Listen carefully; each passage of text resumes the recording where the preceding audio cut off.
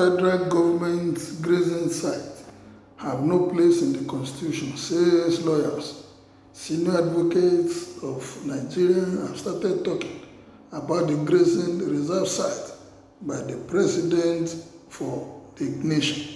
President Muhammadu Buhari recently reconstituted a committee to review 368 grazing sites across 25 states in the country to determine their level of encroachment. This came despite the fact that all the southern states, including Benue and a few others, are opposed to open grazing but prefer private ranching. Also reacting to the development, Benue state government threatened to sue the federal government over the development. Law and human rights in this nation have been asked to comment, and they have started talking. One of them, Senior Advocate of Nigeria, Ojukwu, states should challenge federal government's grazing site committee in court. Professor Ernest Ojukwu, Senior Advocate of Nigeria, said, "I think we should see the committee's report. Hopefully, their report will present the basis of any recommendation they will make. It will be easy to test the validity of the committee and the efficacy of their recommendation in our judicial system. On the face of a constitutional delimitation between federal and state powers over land, agriculture, etc., and the Land Use Act, it may be difficult for the federal government to resurrect past grazing route regulations.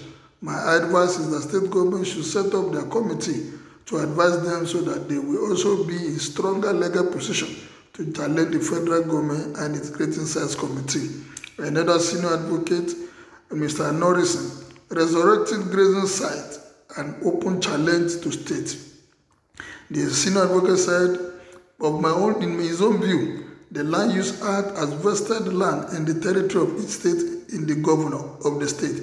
As such, you cannot talk about the extent or level of encroachment on grazing routes by the state. The only land the president has control over is the FCT, being the federal capital and the seat of government.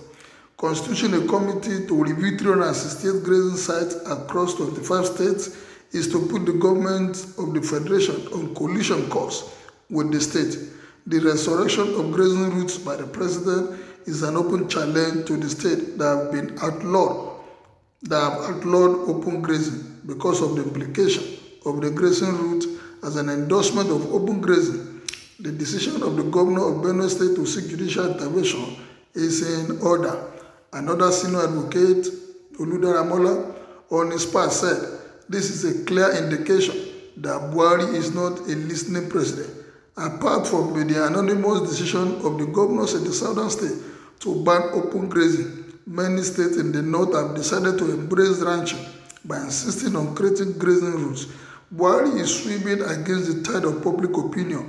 Unfortunately for the president, the law is not on his side. The governor of each state is in control of the land in the state and not the president or the federal government by virtue of the Land Use Act. The Land Use Act is an integral part of the Constitution.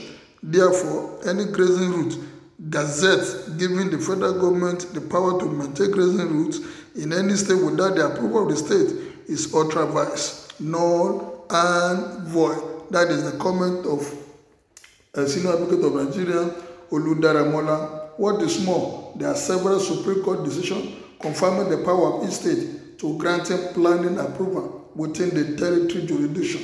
Many states have already made law banning open grazing. So why is the federal government insisting on having this open grazing site within the state?